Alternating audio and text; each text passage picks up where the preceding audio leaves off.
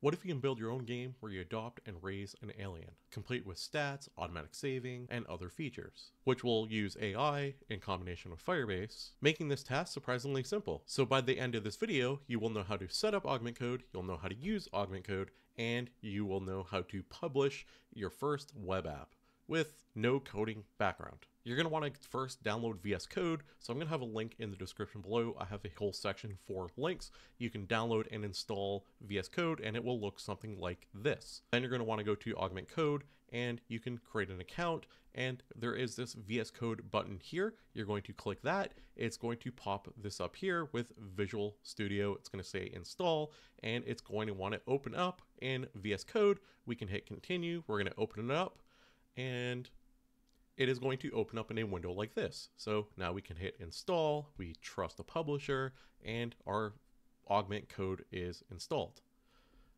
On the left, we're going to want to sign in.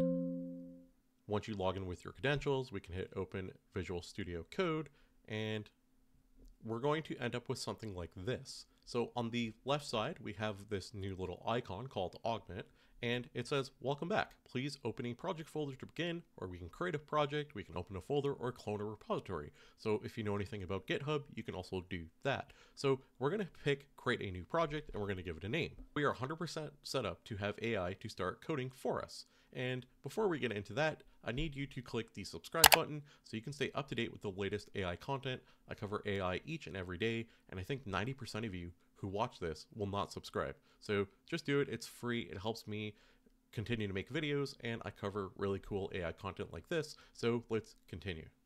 So now in the top left, we have this button here, which is chats. So we can just create new chats similar to a regular large language model. And at the bottom, we can ask it to do stuff for us. Where it gets really cool is we can just chat with it, and we can say, hey, what are your thoughts on this?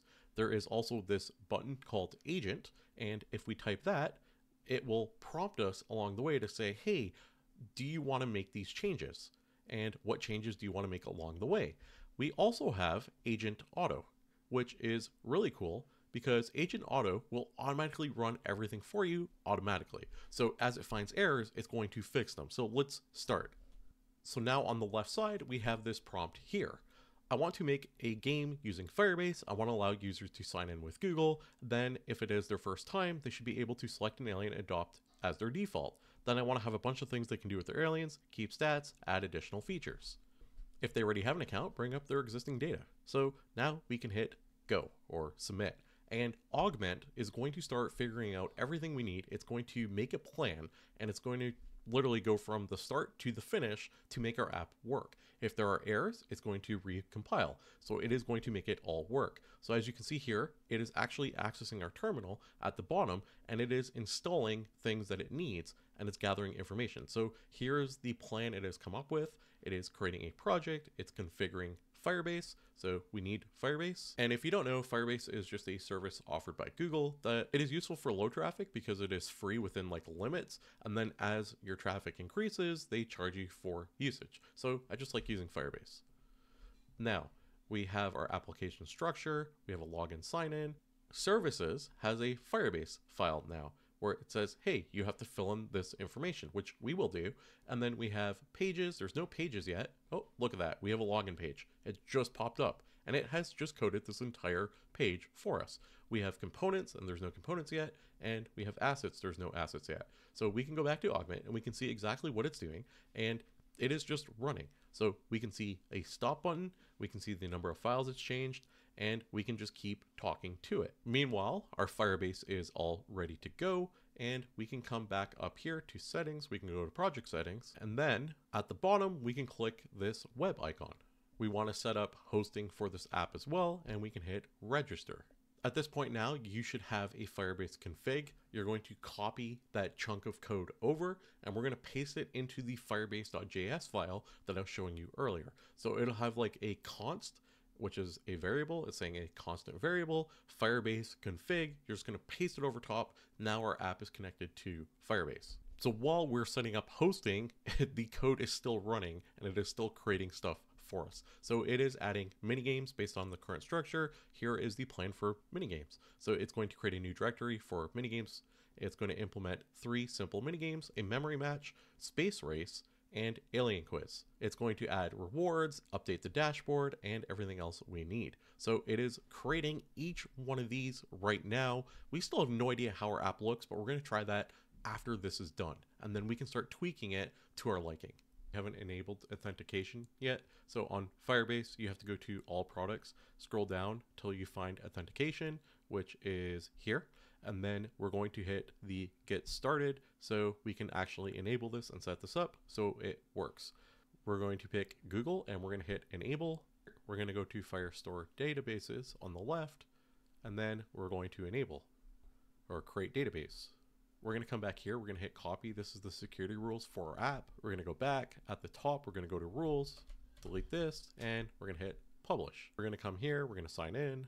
We're going to pick our alien, adopt, and it still doesn't work. So not a great start, but we will get this to work. By going to the console log, we can get the error. I said when I go to select my alien to adopt, I get a content script is running error, and I pasted the error from my console log, and it does not actually let me select an alien to adopt. I also said make the homepage before logging in look nicer, more fancy. I want the entire site to be themed green. So it's going to go through, it's going to hopefully fix the errors, make our website work, and it's going to retheme it all, making it look better. So it makes an analysis, it's fixing everything up, and it is fixing the alien selection functionality, and now it is redesigning with a green theme instead of what we had before. So here is our updated website, Adopt an Alien. It is much nicer looking, I guess. The sign in, it says connect your Google account, select your perfect alien, feed, play, and enjoy mini games. So now we can hit sign in with Google, and I guess our alien has went through from before when we adopted Zorb. So we have our alien.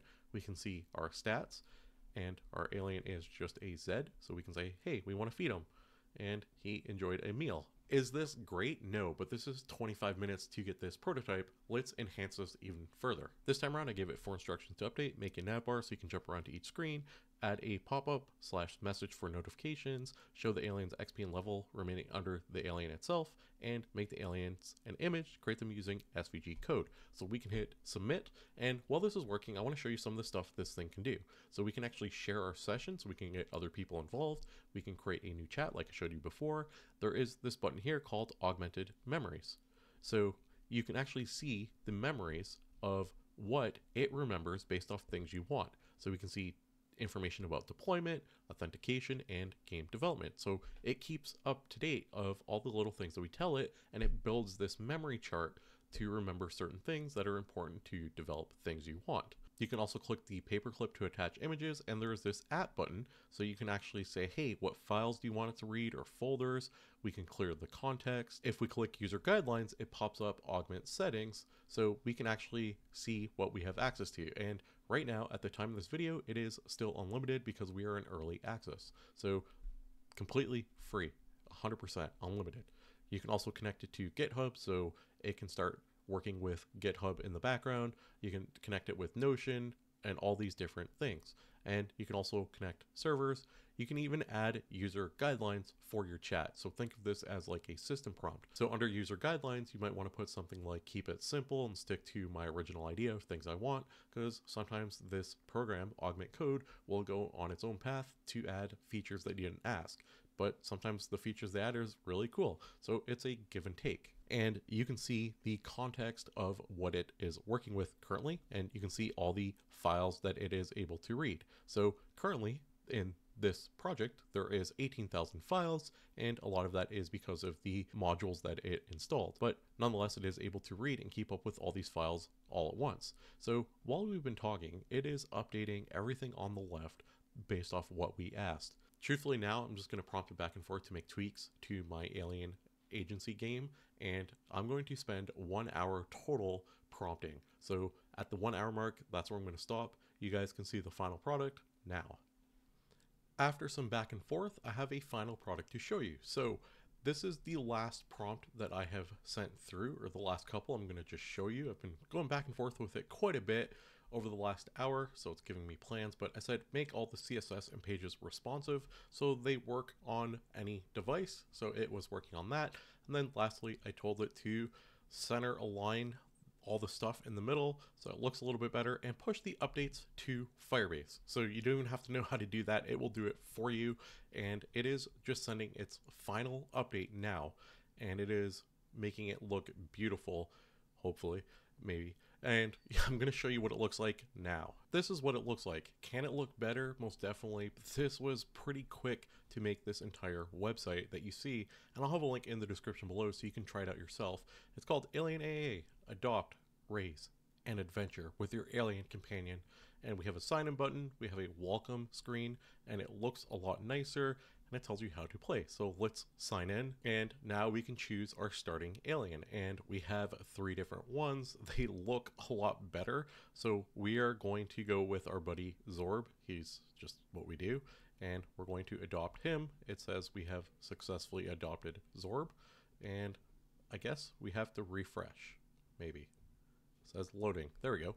Now we are in the dashboard, and these tweaks can be fixed obviously by going back and forth. It will fix it, but this is the base of what we have. And again, very quick. So on the left we have coins, we have our XP, a level. Just gonna like zoom in so it is a little bit bigger so you can see it a little bit easier, but you can see on the left we have our guy, we have our energy, happiness.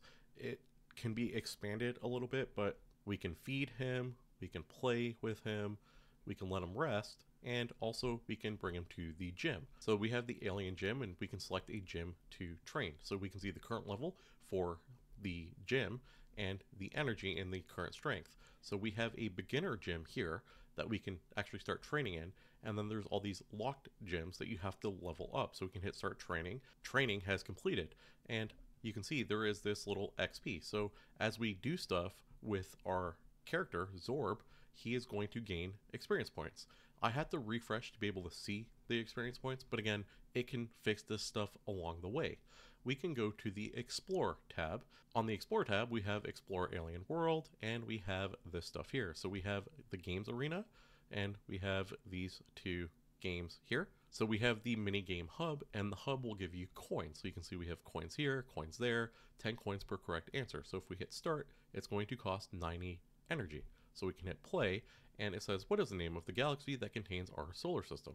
So we can go through and guess, and it'll say, hey, whether it's right or wrong, and it will tell you, you know, red or green, so you can see the difference. And at the end of this, we're going to get some coins. You might ask, what are we going to use the coins for? Well, we have the alien shop, so we can buy food, we can buy toys, we can buy potions, health, training boost, and all sorts of little things for our alien. But we also have the ability to go to the Explore tab, and we have the Adoption Center. So we can actually go to the Adoption Center, and right now we have 1 out of 25 aliens collected. So we can view our collection, and we can see Zorb, and he is the current active alien we have. We can go back, and we can get this mystery box. So it costs 250, and we adopted an uncommon called Frost, and we can see who he is. So we can go to our collection now, and we can make Frost as our active alien, or we can go back to Zorb and we can see the levels for each one. You can keep buying aliens, and you can see the percentage chance for different ones. So now I'm in a position where as my game gains popularity, I can add an update where I can add packages where people can unlock aliens with real currency, or like premium aliens that are paywalled basically to make money. On Explore, we have the collection hall, which is what you saw. It's just the aliens we own. And then we also have the money tree garden. So you can come to the tree, and the tree is ready. Shake it to collect your coins. We can shake it. We just collected 86 coins from our tree. You can see the little animation it made, and it tells you the tips. So it can only be harvested once every 6 hours, and it tells you what it can give you. So if we were to refresh this now, we can't get anything more in the tree because the tree is still growing, and there's this countdown. It tells you when it was last harvested. Let's get another alien. So we have another alien now in our collection, and if you get a duplicate, it just makes your alien jump up a level. Notice the YT button in the top? That links you back to the channel where you should subscribe, because if you're watching this and you're playing this game, subscribe so you get access to the latest and greatest AI content, and I will keep you up to date on a daily basis. If you enjoyed this video, make sure to leave a like on it. It tells the YouTube algorithm you enjoy this type of content, and don't forget to comment down below. Let me know what your favorite way of coding is right now, If you are a coder, what are you using that helps you? If you're a non-coder and you're doing these no-code builds like I just did, what tool is your favorite? I like this one because it is completely free right now during beta, and it is completely unlimited. I have thrown some pretty large repositories to it, and it was able to handle and keep up with all of it. Absolutely incredible. And special shout out to the viewer who left a comment saying, hey, can you do a complete start to finish publish a app video, because I take your comments, I read them, and I made this video. So that's all I got for today. Thanks for watching. I'll see you tomorrow. AI tools, AI news.